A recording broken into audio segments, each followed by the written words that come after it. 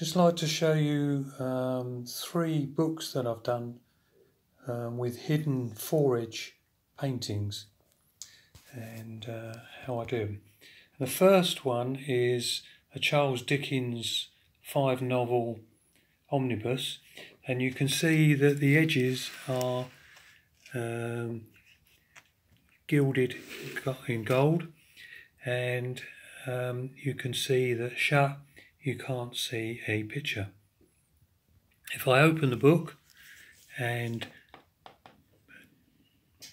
move it backwards so it's 45 degrees, a hidden picture of Charles Dickens appears, and if I close it, he disappears. The second book is Jules Verne 7-novel omnibus, again with gilded in gold on all the edges. You can see it shining. Again, shut and open, revealing a portrait of Jules Verne alongside a balloon going over a mountain, which is from his story 5 Weeks in a Balloon.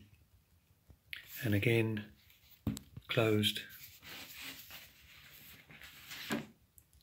disappears. The third book is an older book,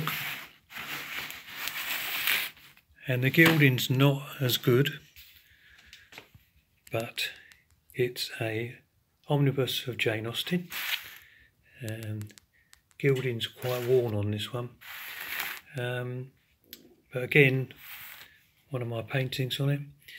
Closed, you can see the gilding's not that good because you can see slightly the painting coming through, but if I open the book and put it downwards, it comes into view.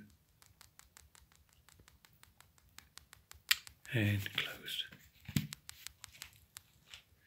What I do use to do the paintings is a homemade book clamp, and I've put a book in, just random book, just to show you roughly how I do it, and that is with the pages 45 degrees, although this one's not, and